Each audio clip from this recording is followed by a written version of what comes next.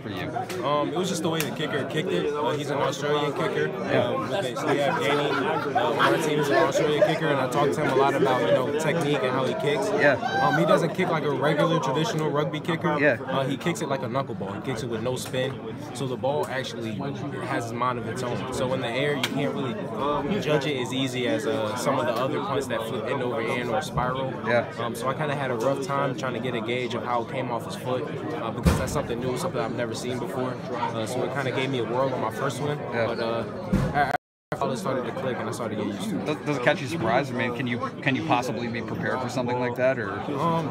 Unless you have a person who can kick just like that, it sneaks up on you. Yeah. A lot of punt returners, read and judge balls every day in practice. I do it every day in practice. But I have Blake. Blake kicks spirals, and that's just his technique. He kicks traditional punt. Yeah. But the way the game is now with the Australian punters and the way they're kicking, it's just a new type of style that as a punt returner you got to get used to. Now for the good stuff.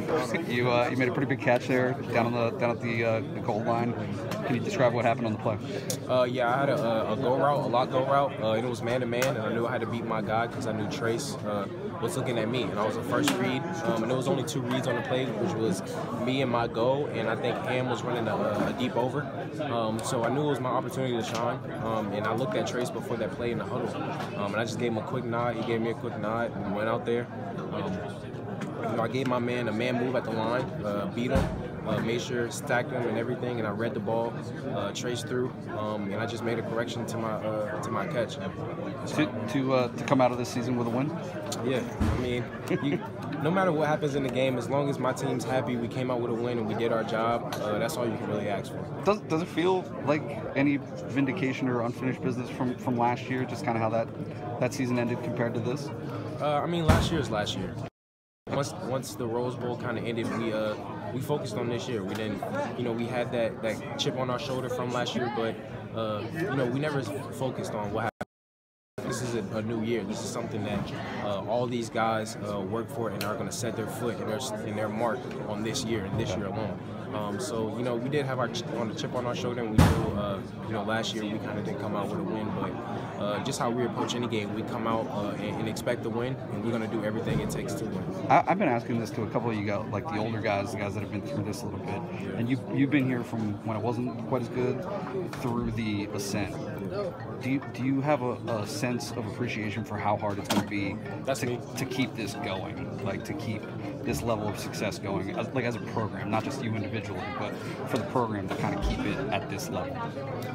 That just comes with the seniors and how they trickle down to the freshmen, and that's something that guys like Ham, Chris, in a receiver room. When we came in or when they came in, they set a standard, and everybody who came in with my class, the class before me, Jawan's class, and even the freshman class now, they have to step up to that standard, and that's how it is in every position room, and that's how it is as a team, and that's just how you got to approach every year. You got to come out, you got to set a standard, and you got to meet that standard, and not come out dilly-dally and hope stuff goes a certain way. No, like we come out, we expect to win, we expect things out, we expect our defense to shut them down. Like that's just our standard, and then we're gonna meet that whatever it takes. Do you get to take a little bit of time to enjoy this stuff first before you get back to that grind? Yeah, we get a little bit, but the grind never stops. It's a new season. So once this day is over, it's a new season.